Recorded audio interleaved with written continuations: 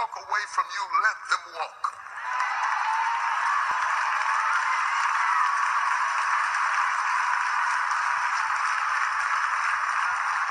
When people can walk away from you, let them walk. I can sit down now, I preach. I can sit down, I don't need to make an altar call or nothing. I can sit, I don't have to hoop, I don't have to make you shout. I have just preached right now. When people can walk away from you, let them walk. I don't want you to try to talk another person into staying with you, loving you, calling you, caring about you, coming to see you, staying attached to you. I mean, hang up the phone. When people can walk away from you, let them walk.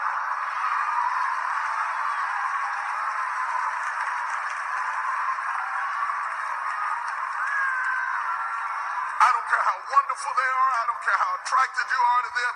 I don't care what they did for you 20 years ago. I don't care what the situation is. When people can walk away from you, let them walk. Because your destiny is not tied to the person who left. You don't hear me? You don't want me this morning. You better leave me alone. You better run out of here. Don't let my voice fool you. Ain't nothing wrong with my head. Your destiny is never tied to anybody that left. The Bible said that they came out from us, that it might be made manifest that they were not of us. For had they been of us, no doubt they would have continued with us. People leave you because they're not joined to you. And if they're not joined to you, you get super glue and you can't make them stay. Let them go.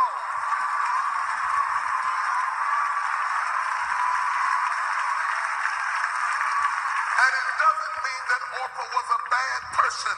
It just means that Orpah's part in the story is over. And you got to know when people's part in your story is over so that you don't keep trying to raise the dead. You got to know when it's dead. David, when your boy is dead, wash your face and have another baby. You got to know when it's over. Oh, my God, my God, my God, my God. Look at somebody and say, nothing just happens. If they walked away, it's no accident. If they left you, it's no accident. If you tried to make it work and it wouldn't work, it's no accident. Accept it as the will of God. Clap your hands, wash your face, do your dance, and keep going. Oh, church, hey, oh, baby, don't make me preach it. Let me tell you something. I got the gift of goodbye. I got the gift of goodbye. It's a spiritual gift. I believe in goodbye. It's not that I'm hateful. It's that I'm faithful. And I know whatever God needs for me to have, he'll give it to me. And if it takes too much sweat, I don't need it. Stop begging people to stay.